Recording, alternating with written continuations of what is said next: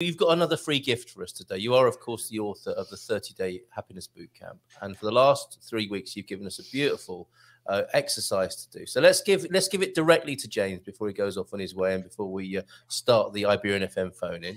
This isn't in my contract. I meant to have my jazzy music before this, but as it's James and it's my last week, I'll let him off.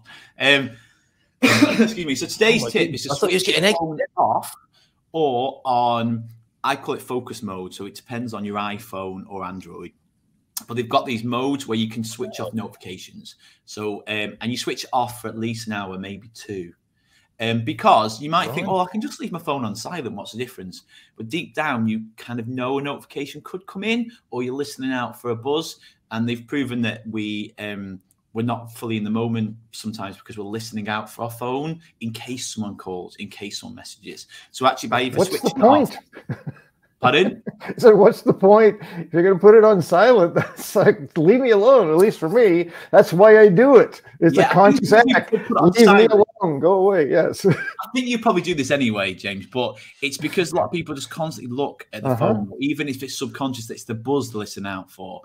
And I spotted it and I was like, oh, I'm fine. I just put it on silent. But I still listen out for it. And so peripheral vision, if it's in your view, you can see that some kind of text pop up, even if it's not making a noise. It's like, and then you're like distracted or you're looking at it, even if it's on silent. So the idea of having the notifications off is that you can then, nothing's going to come through, but you can set it to say, for example, I've had clients say that they need to, in case their mum needs to call them or emergency. So on mine, I allow phone calls. So I don't get many really. So I said to mum, like, if I don't reply, just phone me if you desperately need me. But it's really handy because then you just forget your phone because you know nothing's going to come through anyway. So yeah, so it's switch it off or put it to focus mode or do not disturb rather than silent because it is a big shift.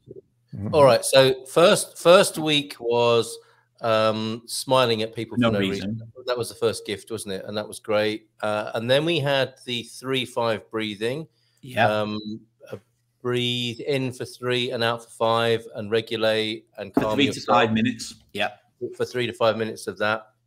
And then last week, tell someone that you love them or you love something about them. And I had a great week doing that. So thank you very much for that, Benjamin. And this week, it is like really dealing with that phone addiction, right? Bit of a digital detox, not for a whole week or anything like that, but you're recommending make it an hour or 2. Like yeah, knowing you can't be unrealistic. But what you'll find is you just switch off that constant, like James said, even looking at the screen, or because you constantly do it without realizing it, and then it frees up your mind to focus on other things, to be more present, because you might be more present, but then you go back to your phone. You're present and you're looking at your phone. And I know people might not really want to admit it, but we kind of do that out of just habit. So it just switches that point off. You know you're going to get nothing. There's no point looking at your phone because nothing's going to come through. It'll look on, but nothing. And I've just found it makes me more productive. It makes me more in the moment. So sometimes I'll do it for 3 to 4 hours. I'll just switch off just for the evening if I want to just chill, and I know nothing's going to come in. So then I can just. I forget.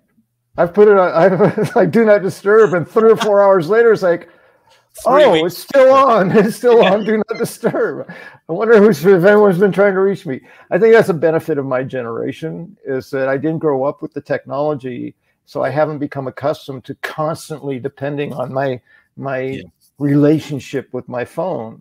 And so sometimes I forget to take my phone. Sometimes it's just not as big a part of the consciousness. To me, I think that's an advantage to